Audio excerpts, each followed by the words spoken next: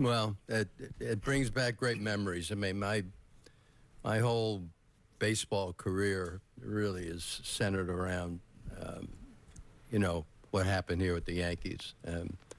I know I played for 16, 17 years, and there was some special times individually, personally, I mean, but, when you do something as a team and have them play as a team for the period of time that they did was amazing. And when you see them, these memories come back. It's just like rejoining a family again. Neftali in the center.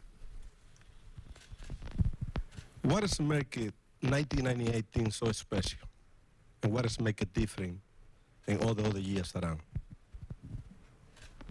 Anybody want to jump on it? The 98 team, it's funny, during my career, on my birthday, July 18th, we never won, and I never hit or anything like that. It was always bad luck. I remember saying to somebody, I said, we even won on my birthday. This must be a special year. And somebody said, and he said back to me, you won on everybody's birthday. And that was pretty true. I mean, the 98 team was just, they were relentless. Whether it was the hangover from 97, that they really had a bad taste in their mouth. I know it was talked about a lot, and I know Susan talked about the plane ride back, to New York from Cleveland, and Mariano and Mel and I talked on the tarmacs when we got back because he had given up the home run and all that stuff. But that was really a low point, but the 98 team they were just relentless. We had a big lead, but it had nothing to do with our preparation and our, going out there and playing the game as hard as we could. I don't think you can go through life by yourself, much less try to go out there and win a ball game by yourself. But these guys really pulled together and pulled for each other, which, I found, just terrific to watch and be a part of. Ed, you have a question right here in front. Brian. Old Timers Day, the game was always such a big part of it. Any part of you guys wish you could get out there and play today? Nope. You want to think about that? Yeah, no. I can't. No, I got a bad shoulder. I can't even, throw the ball to you. There's no way I could squat down again. I'm kidding, but I could. But You're not kidding. yeah, I don't think I could hit the ball. I mean, I don't want. I didn't want to embarrass myself out there. Ed, go ahead. Joe, at what point was there a moment the game where you said to yourself, "I'm watching something I've never seen before"? You don't, Eddie, you never let yourself do that, because, it comes and bites you in the rear end. You just can't stop to admire until it's all said and done. You look back on it. I mean, we won 114 games, and I want to tell you something. In a division series against Texas, these guys were tighter than it could be. And it was only because, all right, now what do? You won 114 games. Now let me, see if you're that good. And it's just a lot of pressure. But these guys played well under pressure. And, whether it be a one-run game or a blowout or whatever, or they got behind in the game, it was just amazing. And, and then, fast forward just a couple of years when Seattle wins 116, made it look easy.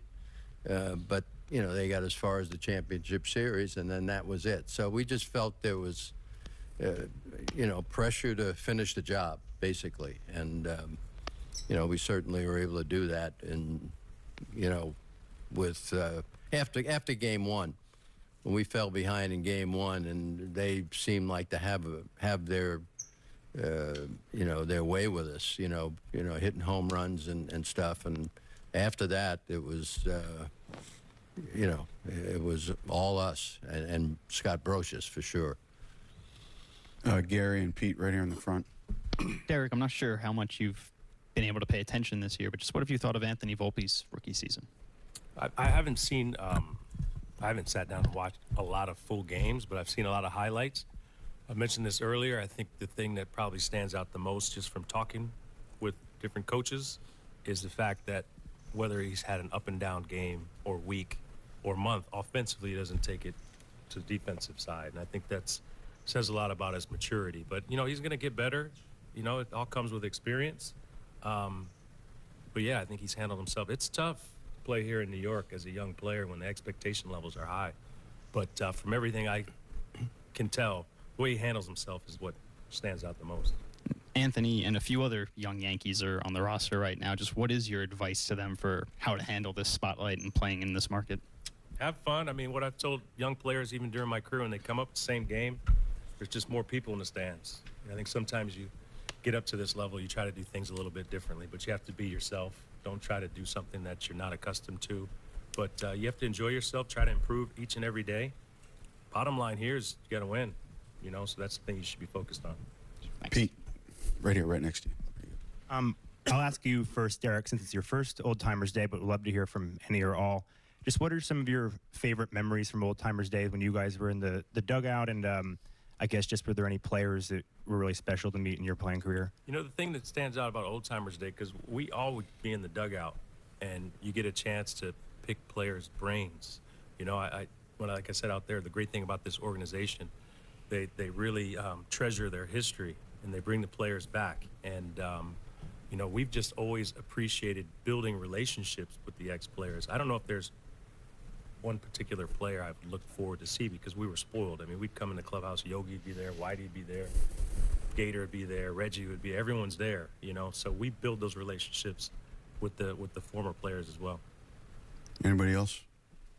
Yeah, it's like he said, you know, having a Yogi around and having, you know, most of the guys that come around and having a conversation with, you know, how do you do when you were struggling, stuff like that. You just, it means a lot that, you know, you can share or having a conversation with a, you know, with a great. And the Yankees did it, you know, all the time in spring training, and did it, you know, also Yogi was always around here all the time. So it was good to have.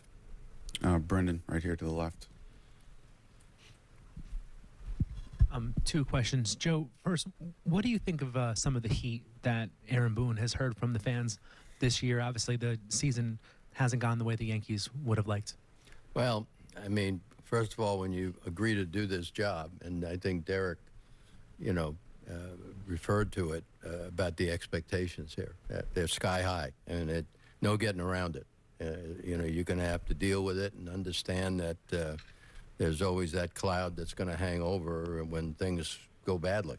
And, you know, just from what I get, you know, chatting with Booney and seeing him from time to time, you know, he's handling it really well. I mean, he's out there, he's working hard, and that's all you can really do. You know, they've had some, you know, bad breaks, but that's not an excuse when you're a member of the Yankees. You're expected to win, and you know, as I say, when he signed up for it, he knew what he was getting into. And also, Jorge, understanding it didn't happen this way in '98 because you were on the road when you won the World Series, but as a catcher, what's it like catching that or being on the field for that final out of a World Series, seeing the whole field in front of you, having that perspective? Well, it happened in '99. We were here, obviously, and Mo was on the mound. But yeah, it's just you're trying to count down, you know, how many outs you got left and who's coming up and stuff like that. But you know, you look around and you try to focus and stuff. But when you get that final out, and I mean, it's just completely joy. You know, it's just a lot of fun to, you know, to be on the field and celebrating, especially when you do it here at home. John in the middle on the right. For all you guys, there's so many different memories you guys can go back to when you're alone in your head, whatever. But how often is it '98 that you go back to in some way or another?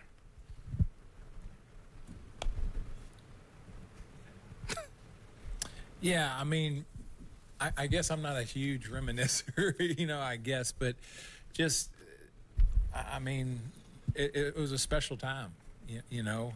Obviously, the team that we had put together, the season that we had, when you think back, which you don't really do it a whole lot, you know, when you're in it, and now that it's been so far, you know, away, until you see a highlight or something like that, I don't know about the other fellows, but you really don't think back on it a whole lot, but a day like this makes you think back on it and makes you realize, you know, what a special team it was.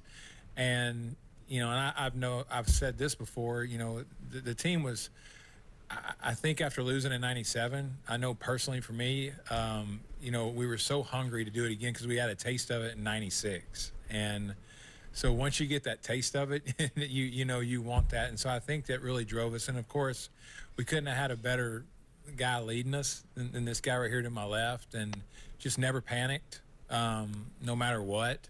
And was as loyal as to you as you know, to the end of the earth. And then to have the group of position players that we had, I was a starting pitcher. I went out once every fifth day, you know. But to have the guys that we had, young, obviously we were at that time, with the veteran guys that we had, the grind that they showed every single day to take the field and to play the way they did was just awesome to watch that year. Yeah, and you know, the thing comes to me when Brocious came to our ball club, he just elevated the mood. You know, he was lighthearted. He made, you know, crack jokes, make fun of himself, and he hit so many key home runs. You know, of course, the one against Hoffman was amazing. I mean, you go in their ballpark and you're losing a ball game, and Hoffman, who's in the Hall of Fame, and you knew he would be at the time, you know, all of a sudden, you know, hits a ball over the center field fence, and you just shake your head. But you know, for not getting a lot of attention or notoriety, he really made a big difference in our ball club. We're going to take a few more all the way to the left front row. Gentlemen, first and foremost, congratulations for everything you've done in your baseball careers. But if you had to look at it and just turn the clock back and say to yourself, if there's one moment that you could change in your baseball career, and secondly, if there was something that you didn't achieve in your career, what would that have been? I'm going to answer that question. I want to start with that. If